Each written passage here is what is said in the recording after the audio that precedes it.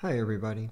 On Friday I tried to do a sample for Datajuggler.Excelerate NuGet package in this Blazor Excelerate, and it took me 46 minutes to do something kind of simple, and I realized that I had kind of dropped the ball because all my focus in the beginning was on loading Excel, but saving I was a little more manual, so I made some major improvements this weekend, and I'm going to do the same thing in 10 minutes is my goal. So before we start the timer though, I'm going to go ahead and download this sample workbook here. It's got 20,000 random names, addresses, and a list of states, and I'll just save it in my temp folder, and I'll go ahead and open the file, click enable editing, and what we're going to do is I'm going to add a column here for state name, because right now you can see it has the state ID, which is just a lookup to the states tab. But what we're going to do is populate this. Now, so the code generator can figure out the data type, I have to type in just a couple, and I'll just type in a couple. Those are wrong, but it doesn't matter. And I'll save this. And now I'm going to start the timer, close this down, and I will go to my, I'll leave that minimized. And we don't need this.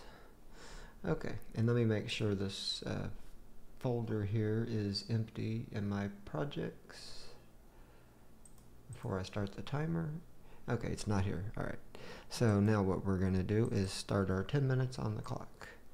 So the first thing we're going to do is type in our namespace here, which is going to be ExcelerateWinApp.objects. Upload Excel. We're going to select the address tab, generate the class, and download the zip file, because browsers do not like downloading C# files. And we'll do the same thing for states.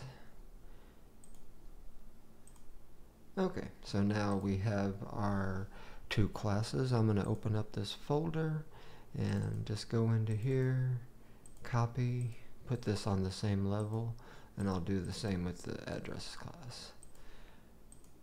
Now before we can paste these though, we have to create our project, and for that I'm going to go to the repository for ExcelerateWinApp, which is the NuGet package that we're about to use.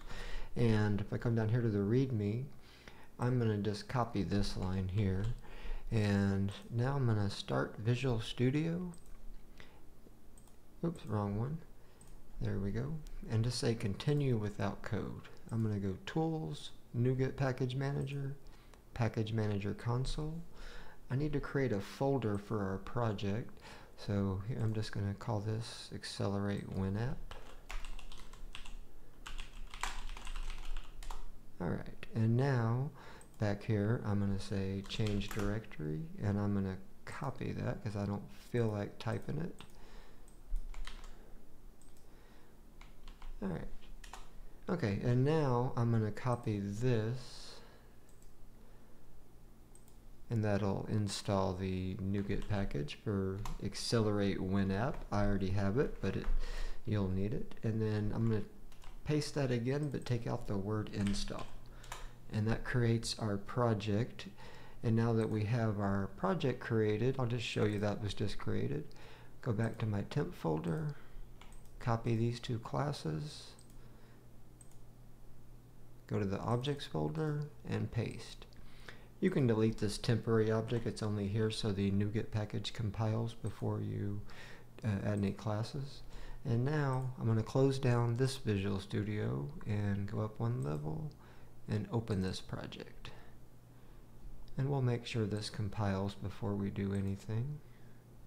Okay. Now I'm going to show you the, okay, let's try that one more time. I'm trying to get to the designer for some reason. That seems harder than it should be. There we go. Did the same thing. I don't know why it does that sometimes. Alright, move our little countdown out of the way. Alright, so this is what the app looks like. What we want to look at is the update button _ click. Alright, and a lot of this is already wired up for you. The only thing we're going to need to do is type in the sheet name, which is, excuse me, my mind's getting tired.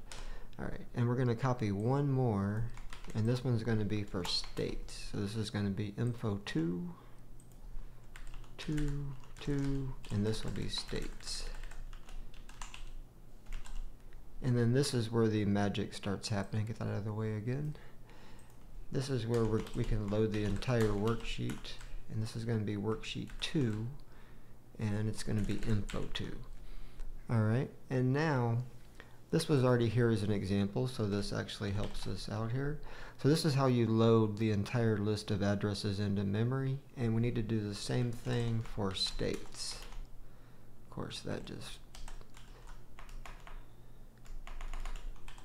Okay, and that's going to be states, and this is going to be states, so, and that's going to be worksheet 2. Okay, and now for this we're kind of cheating, but there's not much time in this. So, but my example here, this was already here, but this is the fixed sheet state names, so it just saves me typing all this. And we're going to go to my methods region and paste that in. It's going to not be formatted very well, but we can just go to Regionizer 2022 and format selection.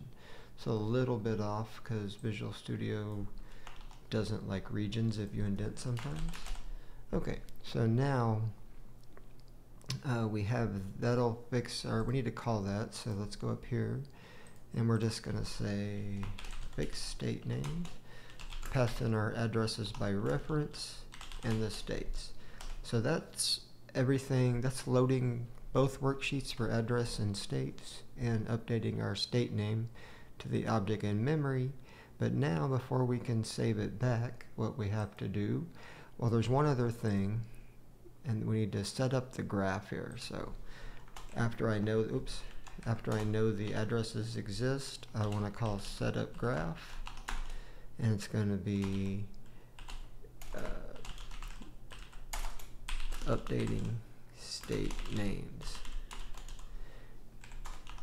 Oh, and then we've got the next graph maximum is addresses.count and show graph is true. Okay, now let's put it, set up the graph. Okay, and now we can come over here, and now it's time to save back to Excel. Now you'll see this list of iExcelerate object. Here's the class we code generated. Address. It implements the interface iExcelerate object, but we still have to cast it as a list of iExcelerate objects, or we can't call this method, which is the magic I wrote over the weekend. We can now save a worksheet just by passing in this list of Excelerate objects. And here's the worksheet info, and this is a callback that just has the graph all wired up, so for a long process, and it defaults to every 100, but we're going to pass in 500 here just because it's 20,000 names and it goes a little faster. And if everything goes as planned, that should work. So can I get a drum roll?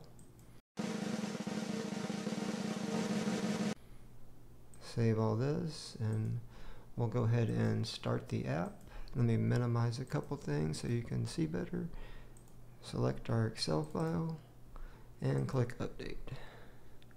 And of course it doesn't work, so that means I made a copy and paste error somewhere, which is not the first time. Alright, so let's see, info 2, aha, that's it right there. Sorry, most problems occur between keyboard and chair. Alright, trying that one more time, so pretend you didn't see that. Alright. And Excel is not open, so we should... Okay, so this is fixing the address list in memory, and then now we're saving. So it worked, and I think we're going to have about 2 minutes. So I think we're going to finish in under 10 minutes. It took me 46 minutes on Friday, partially because I hadn't worked with this project in a while, so I forgot. But I think it's a lot easier now. Let me know your opinion. Does that seem pretty simple for working with Excel? And let's see if this finishes.